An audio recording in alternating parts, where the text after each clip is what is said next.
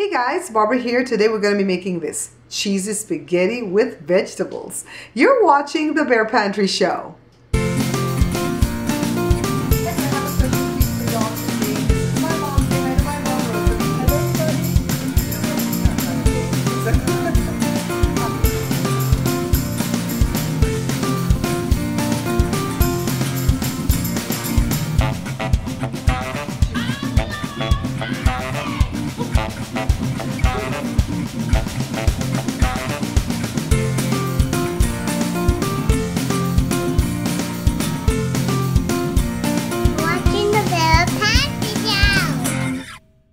I'm going to be using some thigh meat, and the thigh has the bone in it, okay? I've washed it with distilled white vinegar, and now I'm just adding salt and black pepper, and of course some cayenne. You're going to add whatever spice you like, okay?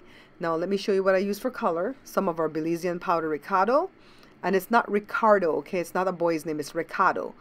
And then some garlic powder, and then just let me go ahead and work this in well. I'm doing kind of like a rub. See? Pretty simple. Now over to the stove. This is about 3 tablespoons of olive oil in a pot. Put the pieces in. I'm just going to allow them to brown on both sides before adding water. Not enough to make soup, but just enough for them to boil. And then now to this pot of boiling water, I'm just going to add some salt because I want to cook my pasta. And I'm just going to use regular spaghetti, the whole box, not the whole grain stuff, okay, just regular. Let me check on it. It's going. The chicken is done. It took about 40 minutes for these thighs to cook up nicely. Now I'm going to use Velveeta cheese as a part of the cheese for this dish. 8 ounces, okay? I very seldom use Velveeta cheese because you guys know it's not real cheese, right? So dice it up like this. 8 minutes later, the pasta's done. And drain it and wash it off, okay? Now let me go ahead and pick the thigh meat from the bone. Put it back into the same pot that's not been washed. Put the cheese in. And then some spinach. Now let me grab some broccoli florets. Try to say that fast. Broccoli florets. And then that's frozen, okay?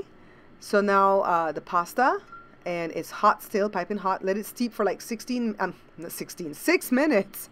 And then now dump it into a 9x13 pan. This one's not greased, but you can grease yours. No problem with that. Get all the pieces in.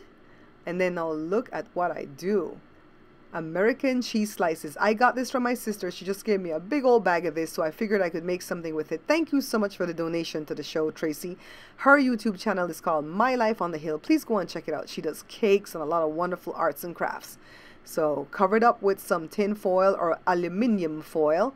Tent it, okay? You don't want all the cheese to come off on your foil. And then into the oven it goes at 350 degrees Fahrenheit until all the cheeses have melted. So however long that takes is how hot your stove gets. Now it's going to be kind of hard to serve because it's spaghetti pasta, so just kind of chop into it. And I am so enjoying the slow motion effect in this editing program for you guys. Take a look. Isn't this wonderful? Beautiful. It smells so delicious. And I really and truly love broccoli. I'm one of those people that loves broccoli, okay? I don't just like eat it because it's healthy. I really love it. So let me go ahead and clean up the edge of my plate right here because I want to do my thumbnail. Look, see, chocked full of wonderful, wonderful things that's good for you.